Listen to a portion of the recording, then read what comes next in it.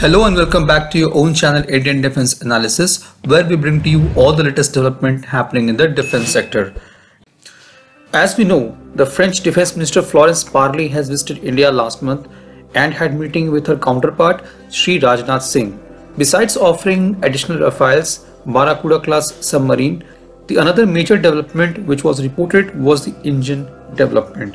The Defense Minister had informed that France has agreed to make an engine in India under a strategic partnership model. He further added that such an engine is currently not even being made in France. Meanwhile, GTRE's Kaveri effort may have failed to yield a usable fighter class low bypass afterburning turbofan, but its core is being developed further and is quite usable, and the learnings have been significant. GTRE is progressive in further improving the Kaveri engine to develop higher thrust. The engine to be co-developed by India and France will power India's 5th generation fighters. However, France has no experience in developing an engine for 5th generation fighter. The best engine it has in its inventory is M88, which powers Rafale. The Snecma M88 is a French afterburning turbofan engine being developed by Safran Aircraft Engines for the Dassault Rafale fighter jet. The M88 develops 73 kilonewtons of thrust with afterburner.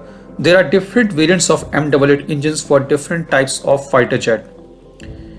M88-2 produces 50 kilonewtons of dry thrust and 75 kilonewton with afterburners. Two engines of this variant are used in Rafale fighter jets. M88-3 produces 93 kilonewton of thrust with afterburner. It is developed for a single engine light combat aircraft. M88-4 produces 105 kilonewtons of thrust with afterburner. It is being developed for medium weight single engine fighter jet. Now it's highly likely that France will offer M88-4 engines to India as its thrust is close to the requirement of MCA, which will be more than 110 kilonewtons. There are some updates related to the trials of M88-4 engines, which we'll be discussing in today's video. Similar to US Air Force Next Generation Air Dominance program, the Future Combat Air System FCAS program has been designed for the development of 6th generation fighter jet for Europe.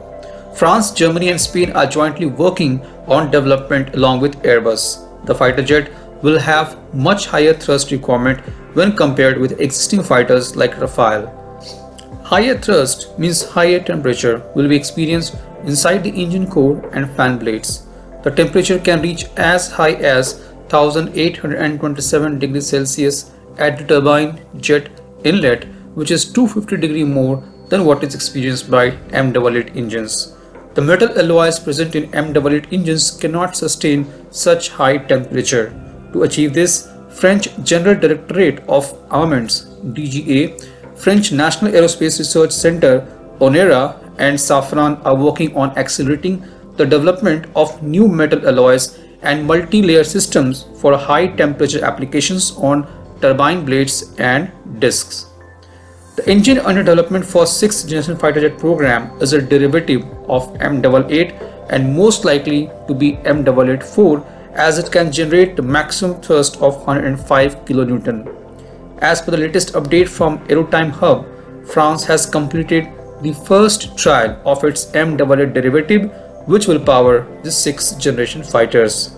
The trial was performed on a test bench as a part of Turin Defense Technology project.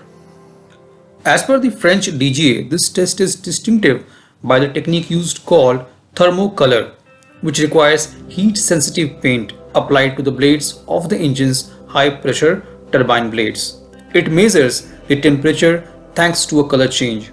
This type of trial is very rare. The most recent at DGA propellant test dates back to 2010. It took 5 years for the conditions to be ready for this experiment. Once the results of the first trials are analyzed, the project will further move on to endurance test that should last several months. This was today's update. Please let us know what is your views about these in comment section.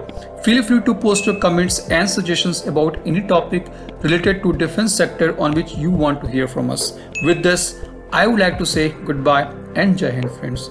Please like and subscribe our video if you have not done already. We will be soon back with more interesting and amazing development happening in defense sector.